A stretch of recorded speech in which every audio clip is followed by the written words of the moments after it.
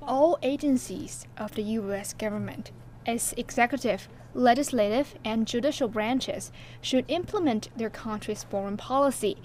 In 1979, the U.S. government made a clear commitment in the communique on diplomatic ties that the United States of America recognized the People's Republic of China as the sole legal government of China. As an integral part of the government, the U.S. Congress should strictly abide by the country's foreign policy.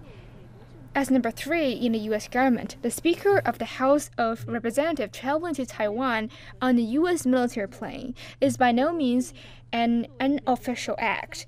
If the U.S. goes its own way, it will be responsible for all the serious consequences.